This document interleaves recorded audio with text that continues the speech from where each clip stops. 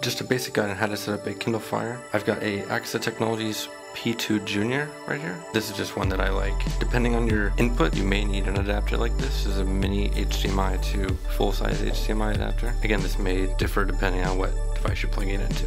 For this case, you also need a micro HDMI cable, and that will end up going to a full-size HDMI cable. That's all you need. So now let's go through and figure out how to plug it in. All you really need is the micro HDMI cable that you have, and that would go into the bottom port right down here. So you just plug that right in, and it just goes right in.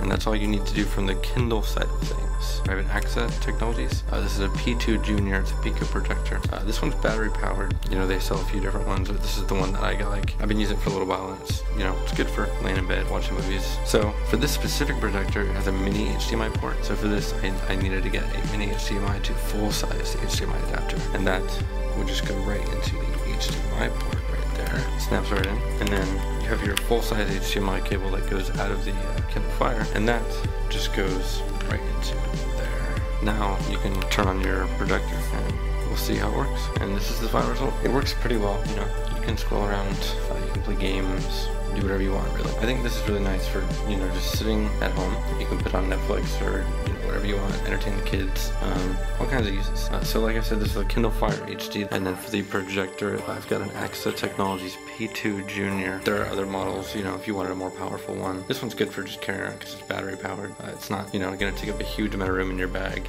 I think they work well together.